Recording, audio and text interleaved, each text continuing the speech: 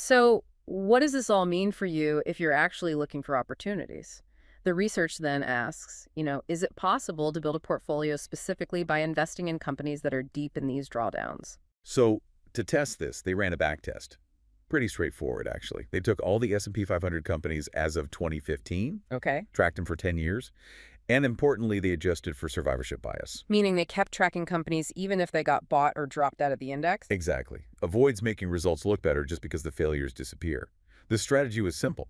If a stock dropped 50% from its all-time high, invest $100 and hold. Just hold. Just hold. And interestingly, if it recovered, hit a new all-time high, and then dropped 50% again, they put in another $100. Okay, so what did they find initially? Well, first thing, it happened a lot. Out of 502 companies, 262, more than half, dropped over 50% at some point in those 10 years. Wow. Okay. And if you invested in all of them at that 50% drop mark, your average return was, well, pretty similar to just holding the S&P 500 index, Yeah. about 114% for the drawdown portfolio versus 123% for the index itself. So, okay, not exactly magic yet. Not yet. But this is where it gets really interesting.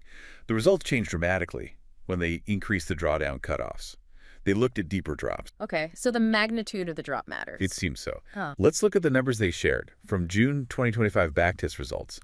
If they set the cutoff at a 75% drawdown, Okay, much deeper. much deeper, they found 91 stocks met that. Total invested would have been $9,500 across them. Right. The final value of that portfolio, $23,903. That's a 151% return. And compared to the S&P 500 over the same period?